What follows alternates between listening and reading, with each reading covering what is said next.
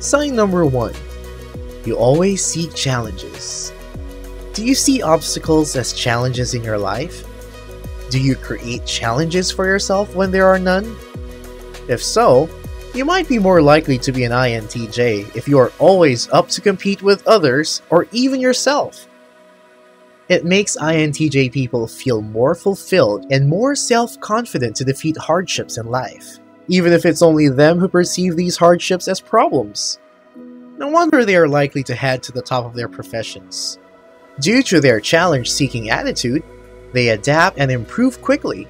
Their ability to overcome difficult situations in life is a gifted talent. No matter how many achievements are collected in their arsenal, they always remain eager to look for new adventures. Do you raise your hand first when there's a new project opportunity at your meeting? Do you get excited by the difficulty of a situation? Well, it could be the first sign that you are an INTJ. Sign number 2. You are more introverted than extroverted. INTJ people are private and like to withdraw from society. This is an opportunity for them to nourish their ideas and plan in order to find solutions to unanswered problems. While most of the time we tend to confuse being introverted with being less social or talkative, in reality, introverted people can be social. The real distinction lies within their focus in everyday life. Most introverted people are looking inward and they are occupied with their own thoughts. This is how INTJ people work. It's normal for them to leave a place in the middle of a conversation or a group of friends on the peak of laughter and joy. It is not about getting fed up with the people they are surrounded with, it is about their need to spend time with their own thoughts. It may also be the case that they have become self-absorbed, meaning they exclude some external factors like friends, family, or social media. During that time, it is crucial for them to remain in that flow by not being interrupted. It may cause them problems in maintaining connections with others, but again, this is also a chance for them to invent new things or ideas. Are you getting back home early from a party because of a sudden strike of ideas? Do you like to have conversations that make you think deeply? Do you like to be in your own head? Then it's time to think about being an INTJ. Sign number 3. You're very independent. If you're a student, what is the likelihood that you'll ask for help from your classmate to finish your homework? Probably for an INTJ person, the chances are low. They feel proud and independent and they rarely ask for help or get into situations when their responsibility is taken from them. To some people, it makes them seem strong, but to others, they will sometimes seem cold. As mentioned before, problem solving and challenge seeking is a driving force for them.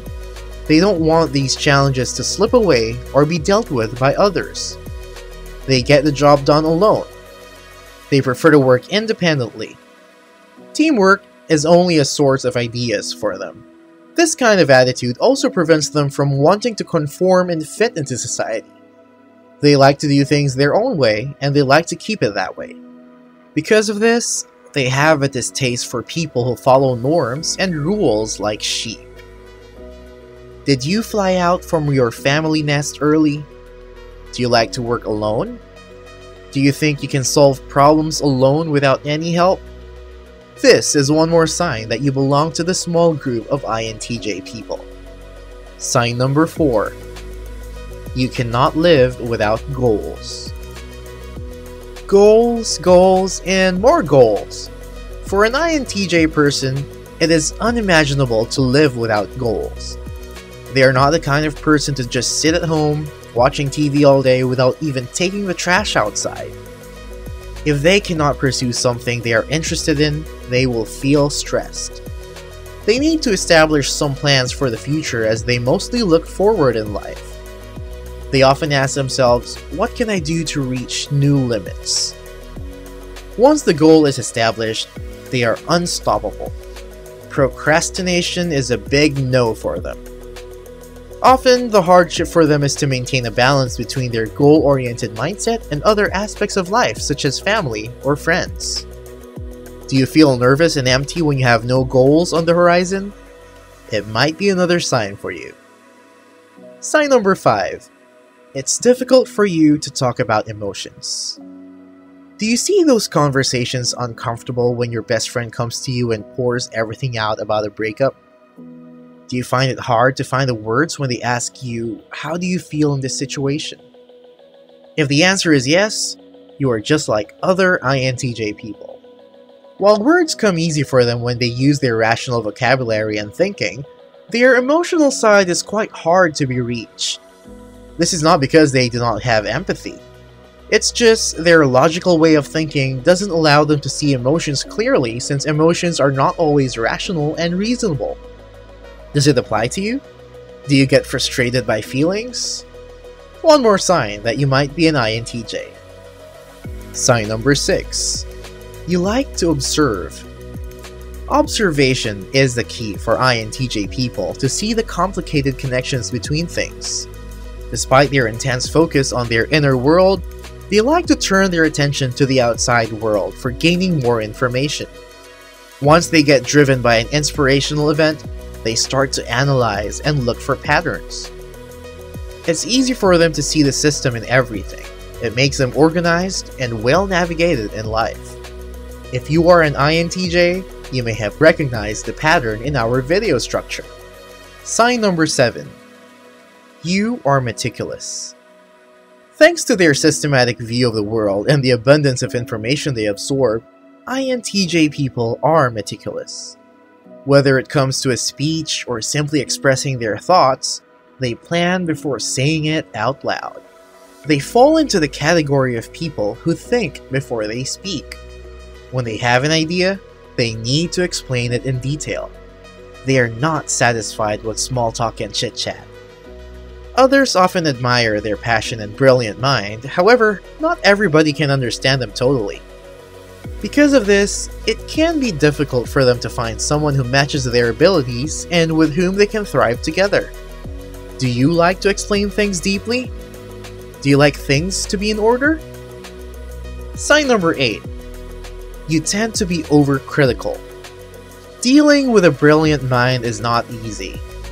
INTJ people recognize mistakes much more than others. Due to their need for accuracy, they cannot stand if something is faulty. They tend to forget that we are all humans and it is natural that sometimes we make mistakes.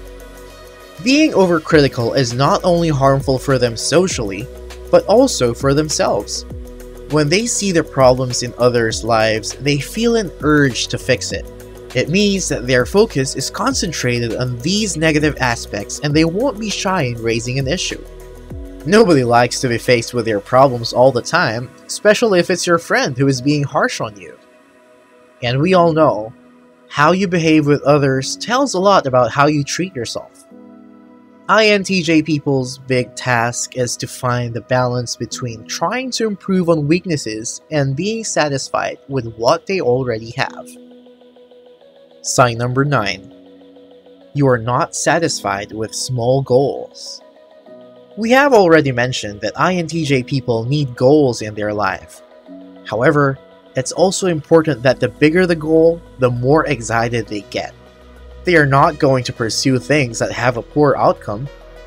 They need to seek the highest challenges and they need to see constant improvement in their dedication to them. Thanks to their passion for planning, it makes them eager to find high-level tasks with many opportunities to develop. Are you satisfied just to plod up a hill? Or do you prefer striving to reach the peak of a mountain? Sign number 10. You prefer rationality above all. The ultimate sign that you could be an INTJ personality type is that you choose your brain over your heart most of the time. INTJ people are born fact-based thinkers. They rely on evidence and rational explanations. For them, sciences are the true sources of knowledge. No surprise that they tend to choose professions related to chemistry, math, biology, or physics. What is your dream occupation? What do you think about in your everyday life? Are you a more rational or a more emotional person? If you enjoyed this video, give it a thumbs up and share it with your friends so we can keep making them. For more videos like this, hit the subscribe button and remember to click on the notification bell. Be sure to also check out this playlist of our other videos. Thanks for watching, take care!